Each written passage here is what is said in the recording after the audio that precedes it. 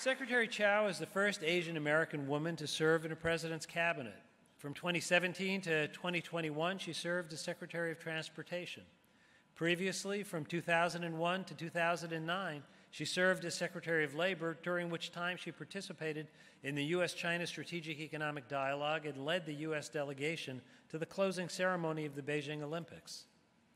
Secretary Chao has also served in various other positions in public, private, and nonprofit sectors, including as President and CEO of United Way, Director of the Peace Corps, Chair of the Federal Maritime Commission, Deputy Transportation Secretary, and as a banker with Citibank and Bank of America.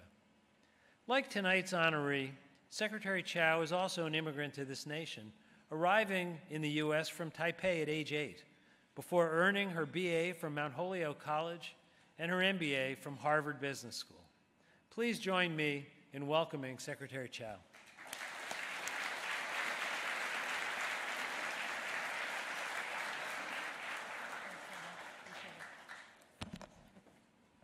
Thank you, Secretary Liu, for that overly generous introduction. It's wonderful to be here with all of you in person as well. Thank you for inviting me to share a few thoughts this evening in advance of my introduction of our honoree.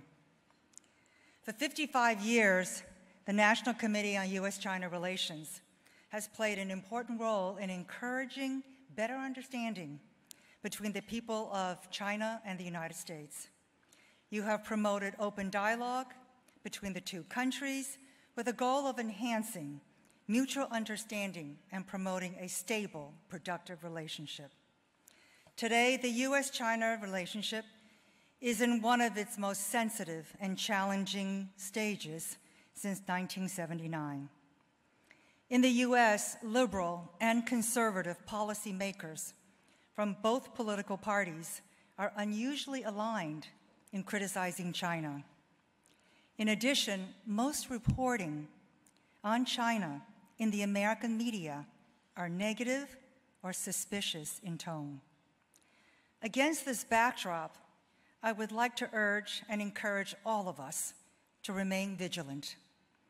We must ensure that the difficult relations between our two countries do not turn into anti-Asian hate or negative sentiments or violence that harm the Asian American community, whose contribution to America you have heard so much about.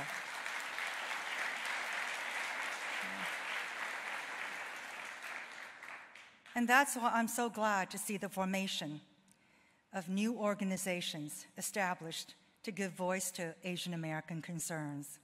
And I want to, in particular, call out Mr. Peng Zhao, who has participated in the founding of the Asian American Foundation.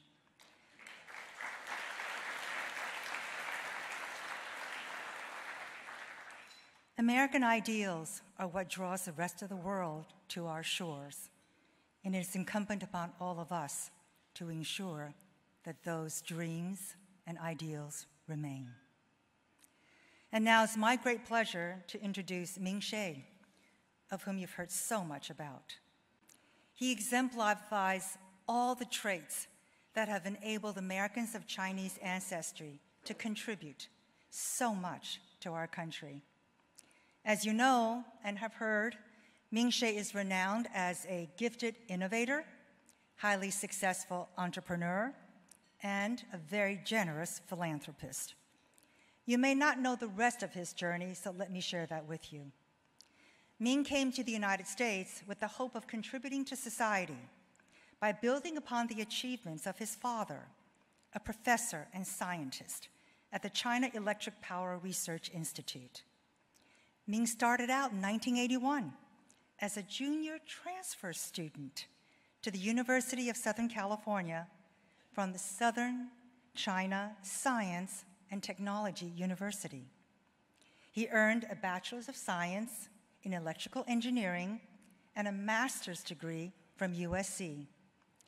But like so many immigrants, his new life in America brought many personal and professional challenges, including a significant language barrier and major cultural adjustments. And he also had to work multiple jobs to pay for his tuition and living expenses.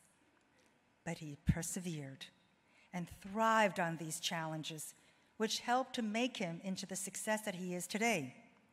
Because Ming founded Fulgent Systems, which under his direction became a global leader in providing biometric identification systems for law enforcement and government agencies, our government.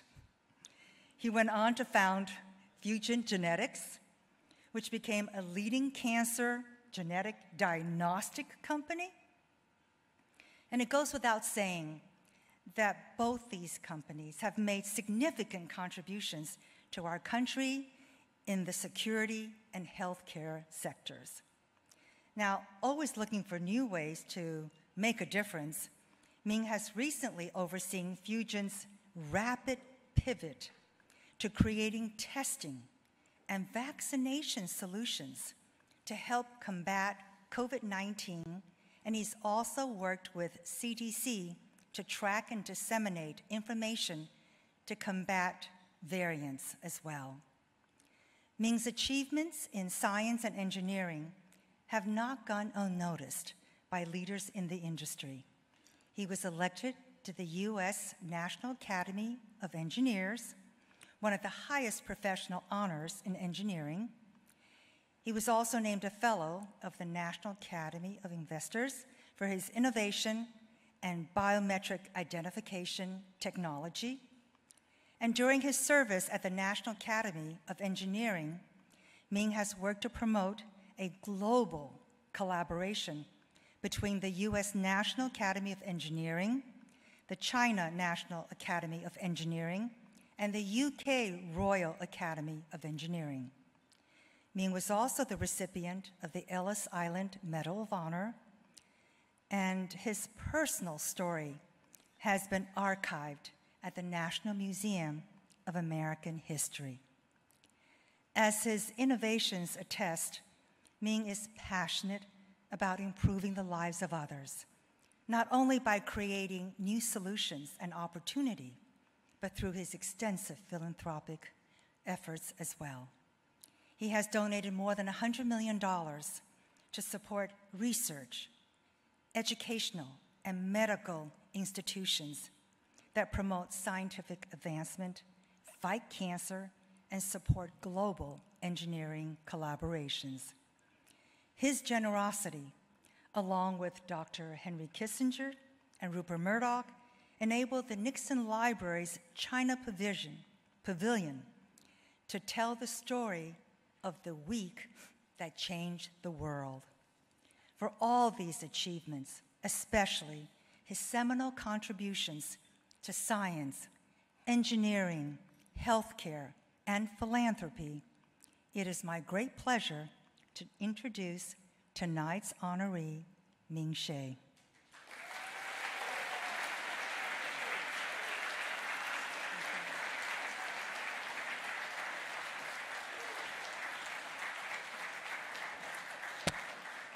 Thank you.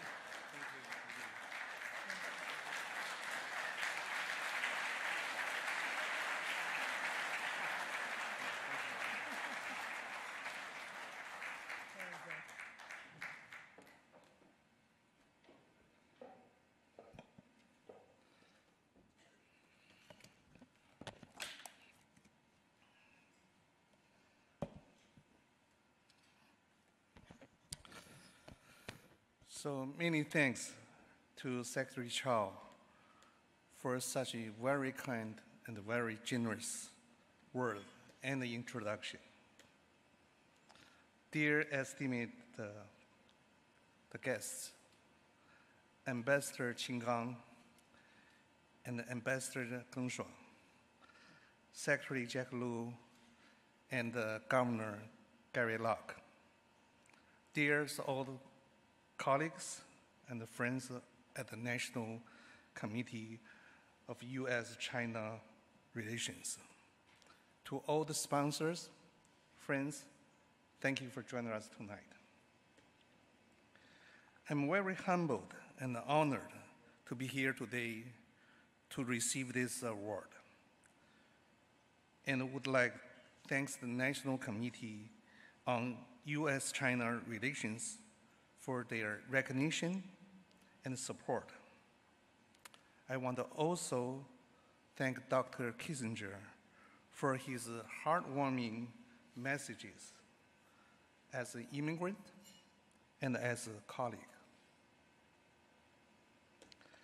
I was born in Shenyang, a northwestern industrial city in China.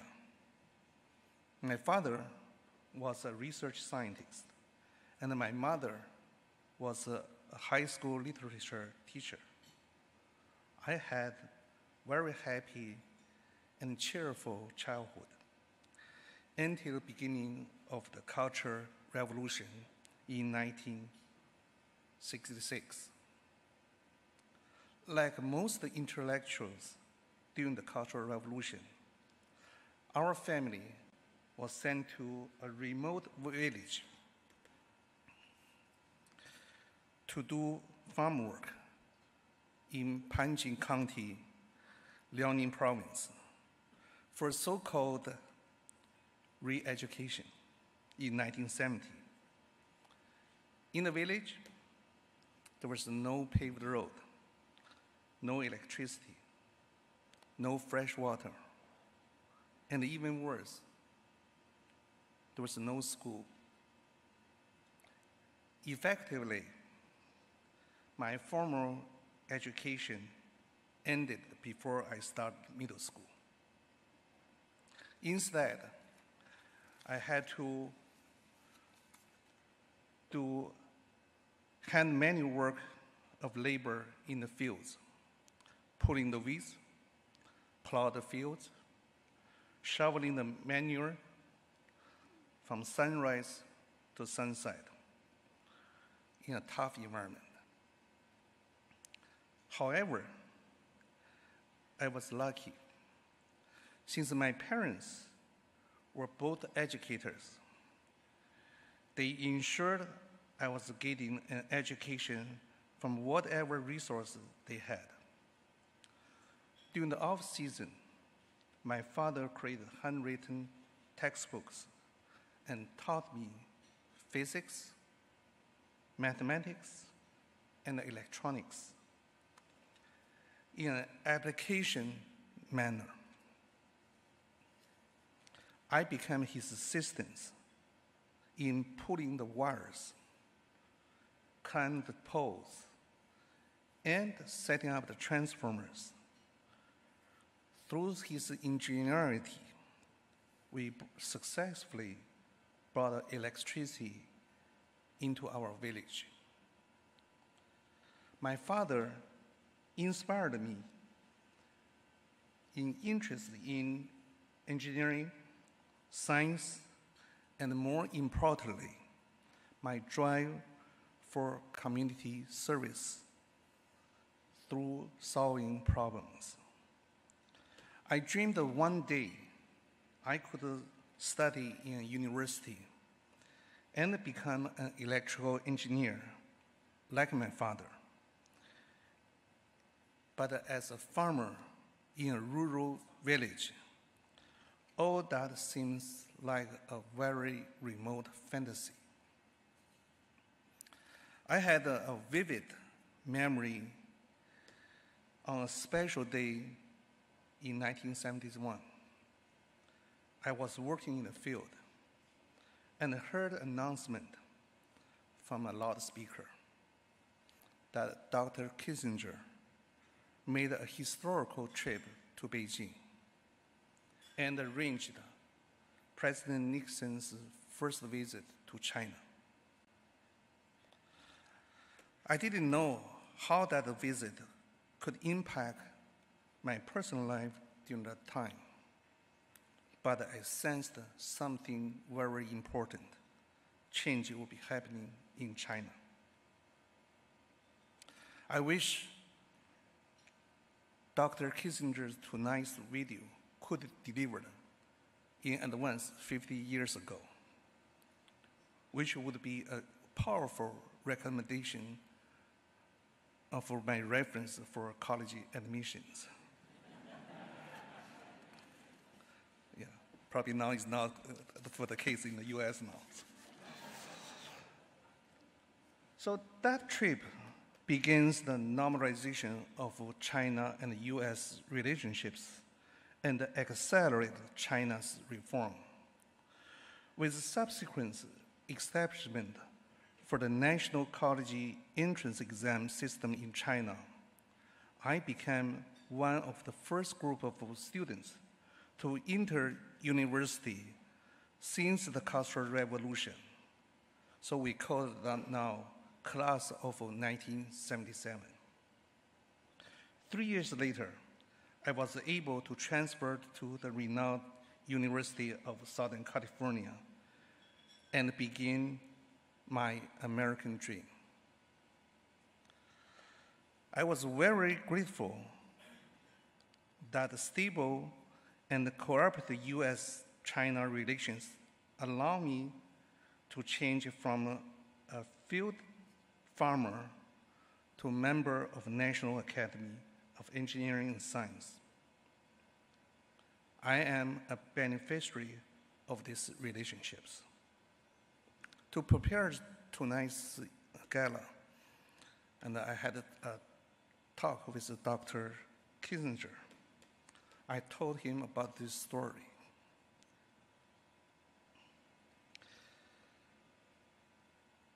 And he was very calm and did not answer immediately.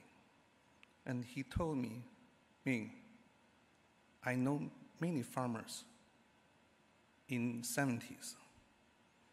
So I paused a little bit and started to count. The current foreign minister, Wang Yi, was a farmer. The vice premier, Liu He, was a farmer. Premier Li Keqiang was a farmer. And the President Xi Jinping was also a farmer. To extend more, and President Jimmy Carter was also a farmer. But there is a fundamental difference in definition of a farmer. In China, farmer, you had to really work.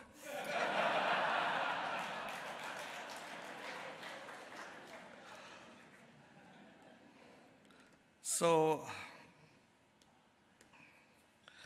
yes, since the ice-breaking bilateral relationship in 1971, China and US has worked together and brought a tangible benefit not only to myself, but hundreds of millions of people in both countries and the world through globalization. I'm incredibly grateful for the opportunity and the success that my immigration from China to US has afforded me. But I will never forget my origin and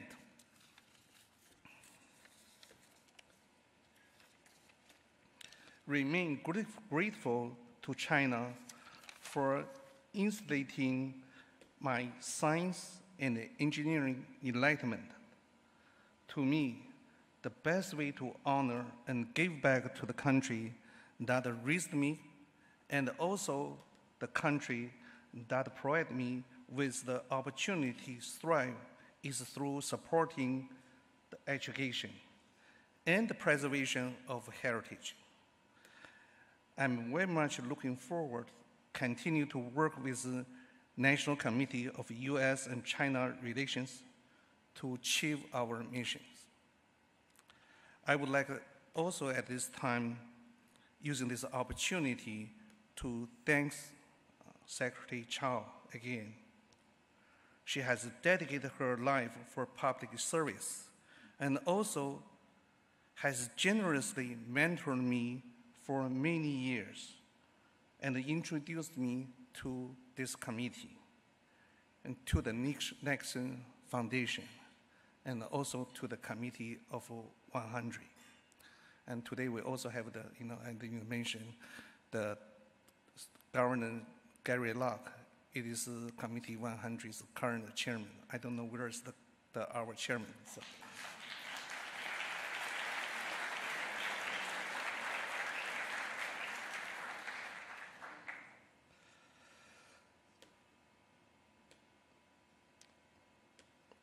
So I almost lost not only our governor and chairman, I lost my sentence here.